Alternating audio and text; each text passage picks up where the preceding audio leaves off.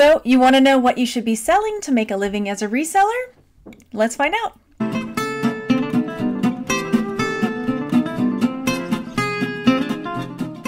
Hey everybody, my name is Margaret. I am a full-time reseller, YouTuber. I do all kinds of different things to bring in income to help support my family, whether it's print on demand, selling locally, selling online, YouTube videos, just all kinds of things. Anything I can do to bring in an income so that I can stay home and be a full-time mom, homeschool mom to my kids and have the freedom and the kind of life that we want to have.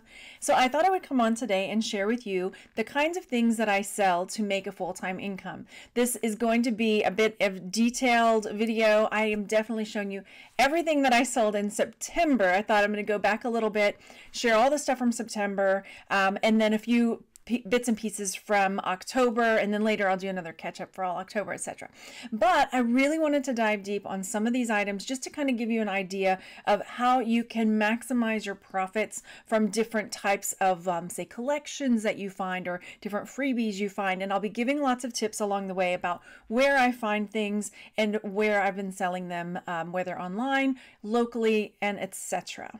So first up, this was a Bradley Mint figure, and this was something that I got for maybe $1 or $2 at a garage sale, and I noticed when I got home that it was broken. See the top part of the sword there for him, but I went ahead and listed it anyway because if it was complete, he was worth, I don't even remember, like $50 or something like that. It was, so I went ahead and listed it for $20, and it ended up selling. You know, I definitely disclosed, you know, that it's missing part of the sword, but still it's sold. So just because something is damaged doesn't mean necessarily that it absolutely will not sell. It depends on scarcity and price of the original item. Somebody may have just been like, you know what, I like this one. I can get this one until I can afford to get the one that's complete. The next item that I'm sharing is this deck of playing cards. This is, I can't say this in French. It's a Napier. It's not Napier's. Anyway, in the nude playing cards, fine art deck of cards. This again, I picked up at a garage sale for maybe $1 or something like that, and it sold for $25. I have sold a lot of different playing cards. So if you can get playing cards for cheap, then it's definitely worth picking up and flipping them, especially like travel ones, vintage, these that are more unique.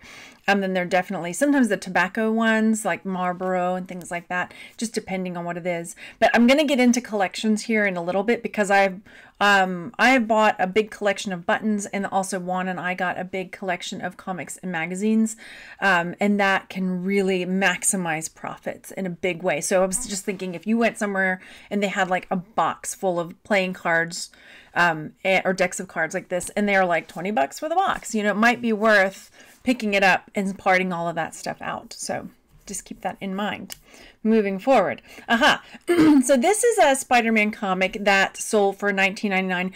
This one actually happened to come from a friend of mine who gave me 9 big long boxes of comic books. She had planned on selling them herself, but she doesn't do a whole lot of selling online. So she offered to let me have them for free. So it really does help, you know, if your friends and family know what you do, because then frequently they may just give you inventory that can bring in a lot of money. So definitely a big thank you to my friend Christina for giving me all of those comics, because they have brought in so much income for the family. Next, this is another example of parting things out. This is a letter H. It was like a flashcard, right? But it was in a box of alphabet cards, and 2 of the cards were missing. So initially I thought, okay, I'm going to sell this box of cards. You know, they were really cute and they looked all vintage and whatnot. But I looked it up, and if the set was complete with all of the cards, it was selling for about $25 as a set. So I thought, well, you know what? These are pretty cute. I think I can sell these. So I parted them out and sold them individually as nursery art. And they have been selling really steadily at $10 a piece. So this one, I mean, I'm making way more money than I would have made at selling them at $25. I've probably sold at least half of them already. So I've made a good, quite a bit already, $200 maybe, off of those cards that I would have just initially gotten $25 for if it was complete. So I'm going to be going through a few of these magazines. So this is the Mad magazine. This one sold for $20. This was the haul that Juan and I got at that garage sale. It was these dusty, gross boxes, which I am embarrassed at myself for not seeing. I walked by them a couple times and he was like, "What's in these boxes?" And the lady's like, "Oh, it's like comic books, like Archie comics." And I'm just thinking, pass.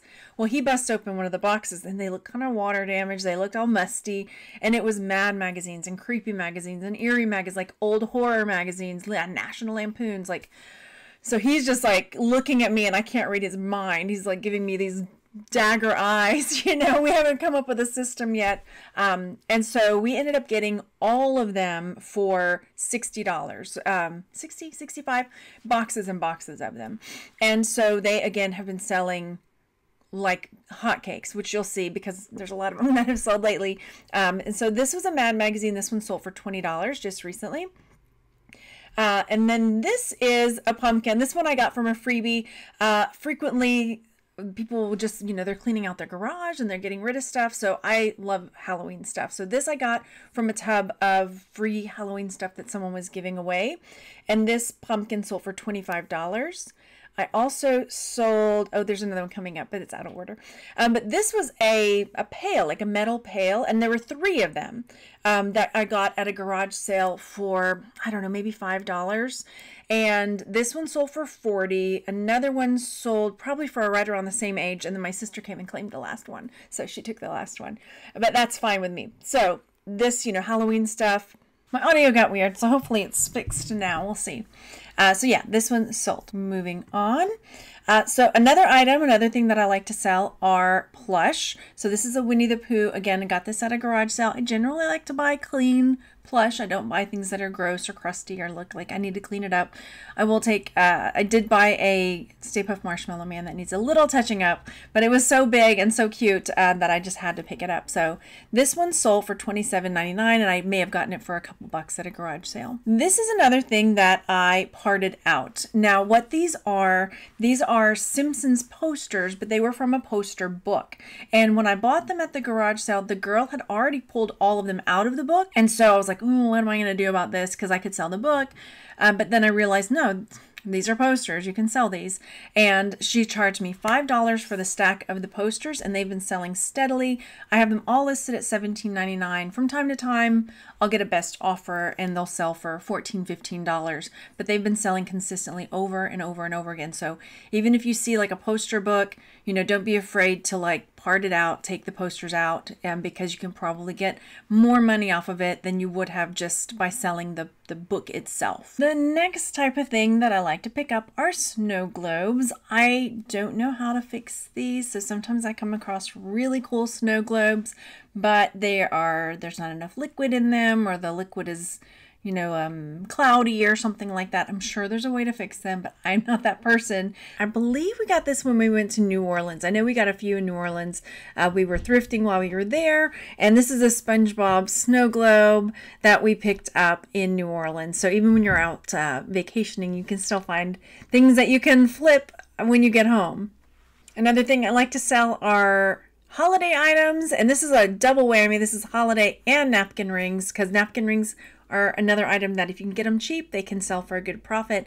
These are little bunny napkin rings that sold for $20. This was a really cool piece. This one I think I got within a freebie box, and it's dried flowers. So it's real like dried flowers and leaves and stuff that was made into a little art, and this sold for $32. Weird sales, you guys. Now this is another one of my type of things that I like to sell. It's not necessarily the salt and pepper shaker, but things that are figural. So these are cool. They have the stoneware aspect going for them. They've got salt and pepper shakers. They've got their cute little birds. They are Pier 1 brand, so some people like that. So if you can find an item that ticks a lot of different boxes, then you definitely, it's something definitely to pick up. And I believe I got these at a garage sale for $1. The lady had a big table full of all sorts of different salt and pepper shakers. And so I grabbed a few different ones from the table. This is another one from that big haul that we got that, you know, Juan was really good to jump on. And this is a National Lampoon's. This was in the anthology, so there were some books in there as well. As you can see, it is not in fantastic shape. And we only took a few pictures. We didn't go through and go crazy with the pictures, and we were just really specific with, you know, it's an acceptable condition. You can see from the cover that it's got some wear and tear and some, you know, spots and stuff like that, but it's still sold for $89. This is another one of my faves. I love selling, you know, again, figural items, but like dinosaurs and things like that, things that, you know, the parents have got kids that love, you know, say dinosaurs. I know when my kids were little, they liked random weird fish like river monsters. If you've ever seen the show with Jeremy Wade, river monsters like arapaima and things like that, sawfish, things that you don't necessarily find a lot of that particular animal. But this was like a big dinosaur, and it was plastic, but it was like squishy, like foam on the inside. So it was really cool. So this big old foam rubber dinosaur sold for $30. I got it for maybe $1. I mean, I'm really a big proponent for trying to get your inventory for as cheap as possible, which is why I love getting collections of stuff, because you can get the ROI way down there and then you've got way more room. So a lot of the stuff we get, super cheap, you know, free items or collections that are easy to part out. I haven't done a whole lot of thrifting in the last few months because we've just been hitting so many good, as one would say, so many good licks with finding lots of freebies or collections. This is another thing. This is a little wallet. As you can see, again, it's not in fantastic shape. It's a sack roots, but it was, I mean, it's okay shape. But this one sold for $14.99. So wallets and purses, another thing I like to sell. Sometimes people just, they want that design, they want that brand, they want that color, you know, so that's just another area to be looking at as far as things to sell. I mean, it wasn't peeling. If I think if it was peeling or gross or something, I probably wouldn't sell it. But you can see there's some wear on the label there, but overall it was an okay condition. This is one I spoke about earlier. I got that big giant tub full of buttons for $25, and I remember when I got it, I was like, did I just waste $25? Because as I said, I don't like to spend a lot of money up front. And some people were like, yes, you just wasted money, Margaret. But I started keeping a spreadsheet for how much I was making off the buttons, and probably about 6 months ago I quit adding to it. But at the 6-month point, I had already made over $600. So chances are pretty likely I've probably made $1,000 off of these buttons already, and I spent $25 on them. So yeah, and I know, again, there are some people that are really big proponents for like, oh, you've got to sell something for XYZ amount of profit. You need $25 profit to make it worth your while because you're taking the pictures and blah, blah, blah, blah, right? I mean, they have their whole spiel for why it's a waste of time. But in my point of view, I'm like, this is super easy. Like I can flip, you know, snap, snap, snap, da da da da, like super easy to list, super easy to ship, super easy everything. And then they just sell consistently. You know, and this is not something that I had to do like a ton of research on or anything like that. So for me, it was totally worth my time because, again, just like you guys, it would be great if every item I found sold for $25 or more. Of course, that's all I would ever sell if that's all I ever found. But in reality, you have to kind of go where you can find the money for the profits, where you can get things cheap and sell them to make a lot of money. And that's what I do. Here's another one. This was another one that was in that free tub of holiday stuff that I got. This football one sold for $25. Again, another one of my buttons sold for $10. I mean, $10 over and over and over. Some of them sold for more, 18, 20, etc. But they all just keep selling. Easy. This I got 2 of these at the same time actually, and I got them for 75 cents a piece. And it's, again, love the figural items. It's vintage. This one sold for $18. And another item that I like to sell are glass, like paperweights, glass eggs like this. Some of my paperweights have been a little bit slower to sell lately, but I just can't stay away from them. I love them. They're so pretty. And if I can get them pretty cheap, I don't tend to spend a lot, you know, a few dollars maybe if they're spectacular, you know. This is a Robert Kuo, I'm sure I'm saying that wrong, bracelet. That's a cloisonne bracelet. Not all cloisonne sells for this amount. So if you're like, whoa, I need to start picking up cloisonne because it's $85 is what this sold for. Not all cloisonne sells for that price, but because it was that particular designer, that's why it sold for so much. I personally love cloisonne and I have tons of it, and I probably should pare down how much I've got. This is another item, you know, as far as getting collections. We went to a garage sale and a guy had a shoebox on the table. And this is when I say, like, sometimes you drive past garage sales and you're like, not stopping. There's only one table there. And it's just like, meh. Well, this was just like in a shoebox on the table. It was like this older man. He maybe had 2 tables, not a whole lot of stuff. I'm like, no, no, no. Something's saying, get out. So I got out. He had this shoebox in it, and we saw the Harley patches in there. We're like, okay, how much for this? There was other stuff, which I'll say. And the guy sold us the whole box for $5. So there were Harley patches, there were keychains, there were buttons, I mean, it was just full of just little things. But for that $5, we made so much money. Actually, some of the keychains ended up selling before some of the Harley patches, which I was like, the Harley patches are the winners. But I know there was like a lottery keychain that we sold for maybe $17.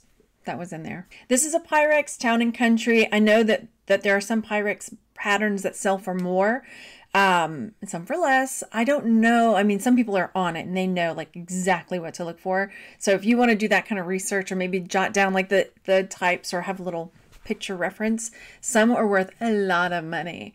And I just kind of look them up, or I go, it's cheap, I'll get it. You know, it's in good shape, I'll get it. Because I don't know them off the top of my head. So this was a good one. Sold for $22. This is another one. This is a Nordic Light. It comes in a little box. I don't know if you can see up there. The one when I got it, it came in a little box like that.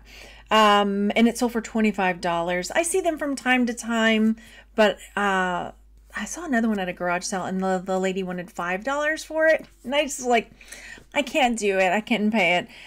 Because this one also sat for a little while. So I know if I spend the $5, it's going to sit for a little bit. It's still a good profit. So you just have to kind of weigh all of those things in your head when you're trying to source inventory. Victoria, where are my mug life people? Mugs are another thing that I really like selling. They're fun to pick up. They are easy to ship, I think, and they can bring a pretty good profit. And a lot of times when you go to garage sales, people are just like, take them. 4 for $1 or whatever. You know, a lot of times you can get them pretty cheap. So I got this one. I can't even remember how much I spent on it, but $15 sold for this Victoria mug. There's going to be a blue one coming up in a minute too.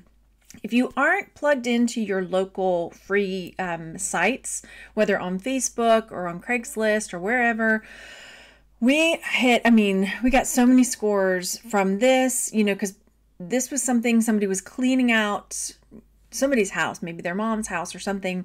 They didn't want to have a garage sale, so they just said, hey, come over here. We're pulling all this stuff onto the driveway. Come and get whatever you want. And so we hightailed it over there, and we just loaded up vacuum cleaners, these Jim Beam decanters. We had a car full before we left. Free stuff, right? So this sold for $30, which was fantastic. Tigger is another one, another mug life peeps. So this one sold for $12. And this was a tiny little Thai Beanie Baby. We got a bunch of Beanie Babies at a garage sale, like a whole grocery bag full for, I don't know, a couple dollars. So I was like, yeah, because some Beanie Babies sell for more than others, and I don't want to sit and look everyone up at a garage sale, but I was like, you know what? I'll take the chance. There's a bag of them, a couple bucks. Let's take them home and see what we got. So $15 on this one, and I sold another one recently too. But that's for another video. Anyway. And then these are little, they're kind of like little Le Creuset. Le Creuset is a brand I love to pick up, but I always end up giving it to my sister because she loves it too. But these are little Staub. They're little ones like so. And this sold for $25. I had a few whites and a few of these blue teal ones, and this one sold for $25 as well. I think I may only have one left, but I think I had 5 when I originally picked them up.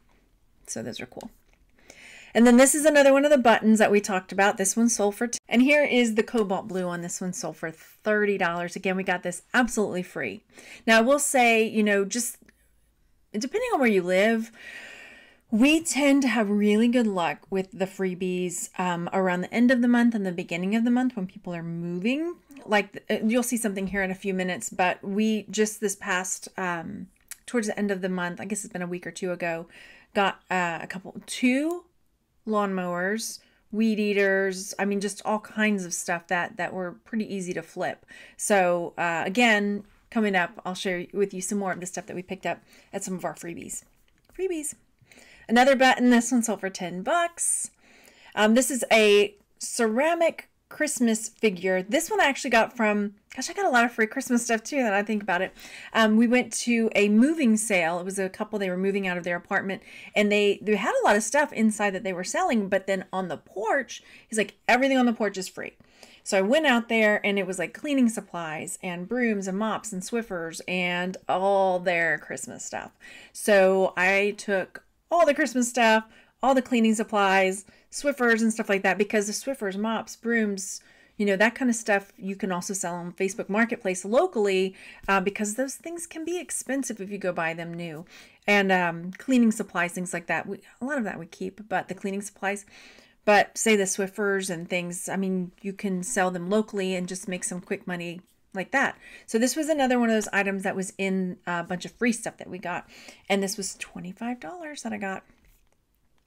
This is again from the free, all that Halloween stuff in that tub that I got. And this sold for 18 bucks. I think I made a video about that. I think it's something like, I went for the baby gate because, you know, those little baby gates, something else that we sell locally. They had it on the curb, and they had all of these tubs as well. So I got the baby gate, that's which we sold locally. And then one of the tubs had all this Halloween stuff and just making money.